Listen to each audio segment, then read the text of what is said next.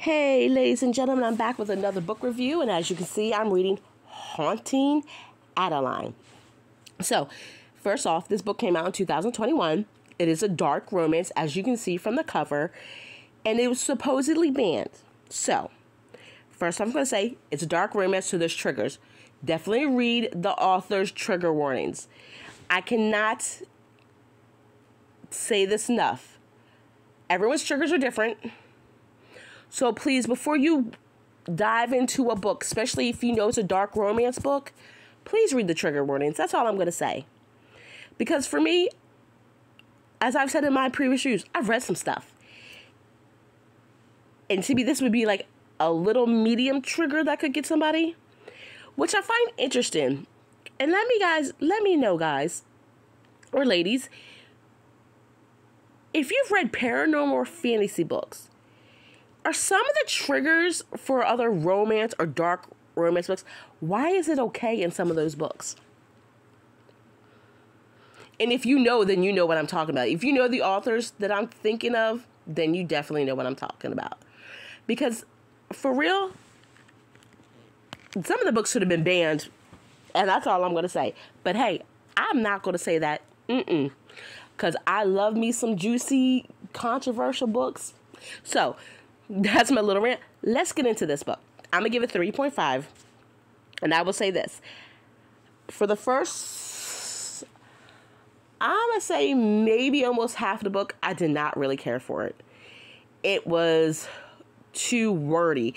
Now, I will say this. I'm to the point in my reading, I just want to get to the point, get to the juicy stuff, get to the meat of the book, and be done with it. Like, I just want it. I used to read those long, drawn out, you take 5 pages to describe a room. I'm over it. I don't want to go back there. If you like those type of books, then I love that for you. But as I'm growing older, I don't have time to read 5 pages about a room, or it's just not me. But I will say this. The later part of this book made me absolutely love it. So much so that I'm chomping at the bit to read the next one. And the next one will be Haunting Adeline. And I figured out why it was Haunting Adeline. And I was like, if it is this simple, I'm going to be upset. But anyway. So this book, I will say this, is not bad. Now, I've been in a reading funk, so I really tend to not like anything right now. But this book is really not that bad. You've got the main character, the female character, Adeline. She's an author, so for most of the book, she's known as the manipulator because she manipulates people's emotions. Can't say that I disagree. Authors get us in our feelings, make us like certain characters, make us hate certain characters. It's manipulation. So I agree with that. So she, and this review may contain spoilers. I will try to let you know. So she knows she's moving into her grandmom's house, and her mom's like, don't move into that house. It's just not worth it. Well, Adeline has this friend, and for the life of me, I can't think of her name. Oh, it starts with a D, and I can't. Darby? Anyway, she has this friend who's a hacker, and I like her friend. And I'm going to tell you, if you don't have a friend like this, you don't know what you're missing. So her friend basically doesn't have a filter. She's like, you did what? Oh, what? But that's how me and my friends, like, we're real, like, gruff, and we're like, cuss you out a little bit, make fun of you. But when push comes to shove, we have got your back. Like, it's that little, I'm going to get on your nerves today, but I'm so upset. And girl, I'm there in 5 minutes. That's the type of friendships that Adeline and her friend has, and I love it. I approve it. It's fun. So I'm like, go ahead. You got your ride or die girlfriend. So Adeline in this new house gets a stalker. Stalker's name, he goes by Z. Z's a bad man. What I mean a bad man? He's a bad man.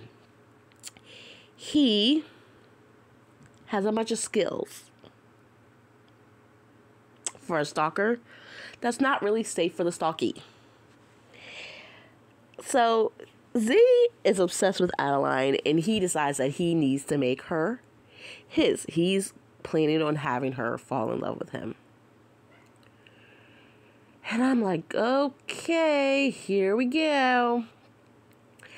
But I like how he admits to her how messed up he is. And he's like, but I'm going to make her love me anyway. And I was like, ooh, that's some arrogance, sir. That's some great arrogance. Now, if you like an arrogant fella, you're going to love Z. Well, we find out why all the readers fall in love with Z. Because, man, is hunting down human traffickers and child molesters. So he's a bad man with that aspect. Now, a little side story going on in this story is Adeline finds her great-grandmother's diary and finds out that her great-grandmother was in love with a stalker. Her stalker, too. I was like, oh, your family. Girl, I feel the pain. I get it. But overall, like I said, the beginning of this book to the middle, I was not feeling it. I was just like, ugh, I'm not feeling it. But when more of the story started trickling in, I was like, oh, yes. Like last night, I was supposed to be watching a movie with my husband. I was secretly reading the book. And when I mean secretly, he was just giving me the side eye. Like, I know you're over there reading. And I'm like, yo, 10 more minutes. 10 more minutes. But yes, I would definitely recommend this. But only if you have the second book waiting to be read. Because this ends on a cliffhanger. Oh, and the cliffhanger, I was like, no, you didn't. So this is a book that it's a slow build, and then it's like, and you're like, it's over. I need the next one. Like, I need the next one out. Like, if I would have read this when it first came out, I'd probably been cussing and throwing my book. Like, no.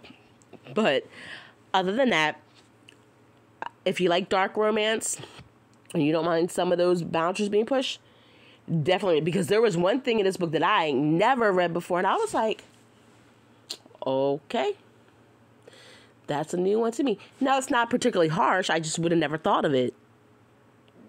I don't have that type of mind. But I was like, okay. But yeah, this book is really good. Definitely give it a try. But no, please read the trigger warnings so you don't get triggered or traumatized. Because, you know, you're supposed to be reading for fun.